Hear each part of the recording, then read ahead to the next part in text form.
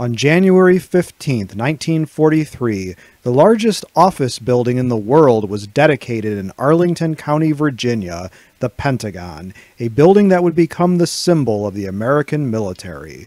With 5 floors above ground and another 2 underground, the Pentagon boasts over 6.6 million square feet of floor space.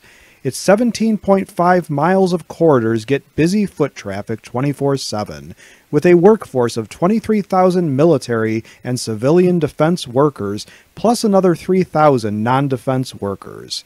Built at great effort and expense to meet the demands of World War II, we call this building a monument to man's folly because of the folly of war, mankind wasting money, toil, and resources on the business of killing each other instead of the benefit of all.